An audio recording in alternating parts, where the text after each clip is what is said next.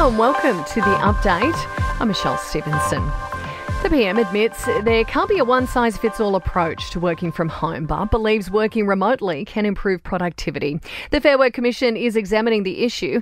Anthony Albanese says employers and employees would need to work through any issues that may arise. I think what we need to do is to look for win-win.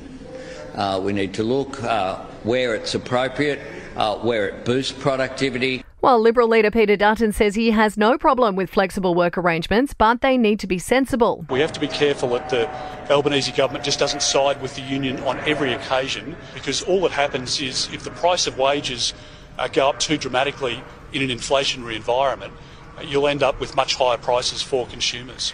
The Greens maintain some property developers are constraining housing supply, contributing to the crisis in the sector. The minor party claims there are at least 1 million properties which are either yet to be built or sitting idle.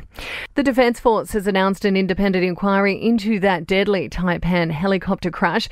The aircraft ditched into water off the Queensland coast during a training exercise last year, killing 4 Defence personnel. Australia has since retired its fleet in the wake of the crash. A Sydney man accused of murdering a family of 3 has been formally refused bail after a bedside court hearing. The 49-year-old faces 3 murder charges following the death of a mother and her son in North Parramatta and the father at a home in Baulkham Hills. And the personal info of close to 250,000 Aussies has been breached. Telco Tangerine is the latest company to be caught up in a cyber attack. Sport and entertainment are next. To sport, an Aussie surfer Molly Picklum is celebrating success at the Sunset Pro in Hawaii, propelling her to number 1 in the world. Fellow Aussie Jack Robinson won the men's event. And supercars teams are setting up at Mount Panorama, preparing for this weekend's season opener at the Bathurst 500. In your entertainment news now, and Beyonce has become the first black woman to top the Billboard's Hot Country Songs chart. Texas Hold'em from her upcoming album also reaching number 2 on the Billboard's Hot 100.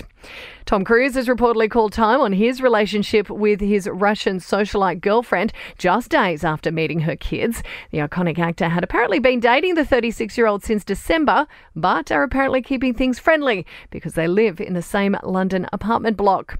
And it seems the Paps just can't get enough of the Taylor-Travis romance. The NFL star was photographed through the window of the penthouse the couple are actually staying in at Sydney's Crown Casino.